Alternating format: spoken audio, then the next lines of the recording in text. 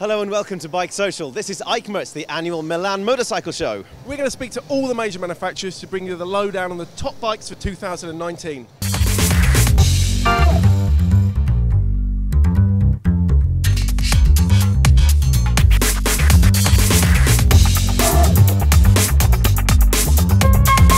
Hi, I'm John from BikeSocial. We're here at EICMA 2018. We're at the Triumph stand, which has had some fantastic announcements. I'm here with Head of Brand Management, Miles Perkins. So Miles, first these new Scramblers, what can you tell us about them? So firstly, there's two of them. So we have this, the top of the range Scrambler 1200 XE, and we've also got an XE. They're both proper dual purpose crossover bikes. So you got the first modern classic adventure capable motorcycle, but also a Scrambler, you know, that more for an urban look that's got absolutely all the things that you would absolutely want. And I understand there's the new TFT dash system is going to be incorporated into these. What can you tell me about that? That's right. So these have got our second generation TFT system on them. So not only are they styled slightly differently, they have a slightly more classic look. They represent actually the first time that we're bringing 4 new technology features onto the bikes, all facilitated by Bluetooth, the Bluetooth system that the riders can fit as an accessory. So you've got GoPro, you can control your GoPro. The GoPro has been developed with GoPro in partnership. This is the world's first motorcycle integration for them. We also have with the navigation that's been developed with Google, and again that's the first time with a premium motorcycle brand that Google have done that. You'll also be able to use your phone, so you'll get SMS notifications that your messages are coming, but also you'll be able to make calls, and of course your music, and control your music selection and your volume. Brilliant. And the engines on these, I presume they're tuned for the Scramblers? That's right. It's the same engine. It's the high-power 1200cc engine that we have on our Thruxton R. Stonking engine, but this has got a Scrambler tune and a few other little tweaks that brings the power. It's still got phenomenal power, but it brings the torque down a little bit lower where you would want it for a Scrambler and also for off-road riding. Very strong mid-range though, so a nice linear torque curve. Well, they do look fantastic. I think they're going to be popular. But there's been a couple of new special editions brought out. Can we go and have a look at those? Absolutely, let's go and have a look. Brilliant, thank you. Okay. So this is the T120 Diamond. This celebrates the 60th anniversary, the diamond anniversary of the Bonneville, the 59 Bonneville, which of course is it's the most famous British twin motorcycle in history. This is based on our most classic T120, the Bonneville T120, but with a whole host of individual bits and pieces that give this a really lovely touch. Okay, so take us through the extras on here that we can find. Okay, so the most obvious one is you get this fabulous Union flag paint scheme, which is silver and white. It's got a metal flake in, which is absolutely beautiful. And then, of course, you've got white bodywork that matches it as well.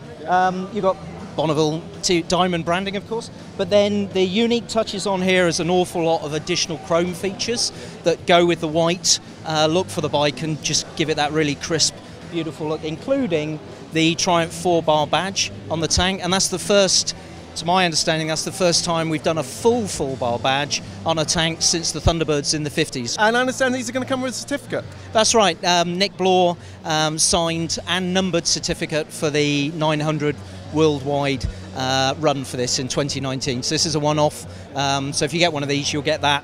Obviously authenticity and something that's quite lovely to keep. Brilliant. So let's go and have a look at the other one as well. Okay. So this is our second Ace CAF partnership.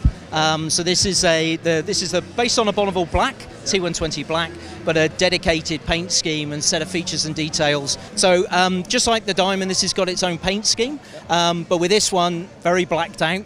Of course, it's that sort of traffic light racer kind of stripped out, blacked out kind of scheme. So all those early Bonnevilles had that kind of look. So what we were looking for is a kind of matte black look, but with Ace Cafe graphics on it. So we've got a dedicated Bonneville T120 Ace branding on the sides and on the front mudguard. Everything's of course darked and stripped out. So you've got the bench seat, that comes as standard. You've got the rear fender, the tail tidy basically. But for me the best bit of it is the top of the tank has got this graphic design with a head down, hold on, which is that sort of racer ethos for the day. And what you get with this one is you get a certificate signed not only by Nick Bloor, Triumph CEO, but also by Mark Willsmore, who is of course the modern founder of the Ace CAF. So that's even more unique. When we showed these to our dealers a couple of weeks ago, the retailers around the world, and they were so excited with it. So talking of exciting, you've got somebody you want us to meet, haven't you? Absolutely, big moment for us at EICMA today. Ladies and gentlemen, please give a really warm EICMA welcome to James Toseland. today at EICMA we've announced that the fantastic James Toseland's joining the Triumph lineup as one of our ambassadors.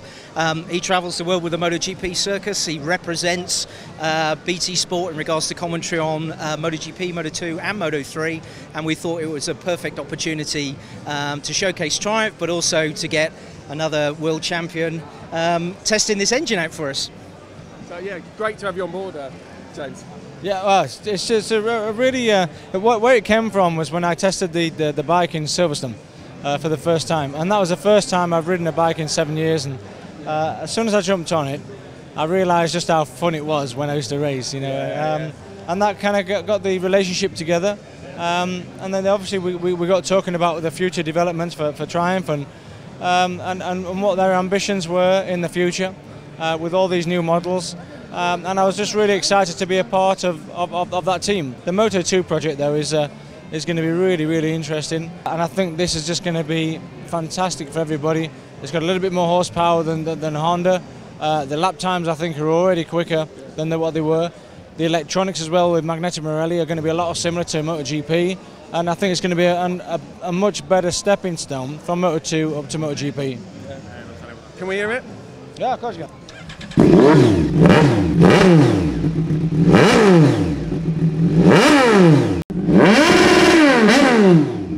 Fantastic. Thanks very much. My pleasure. Cheers. No problem at all. Thank you.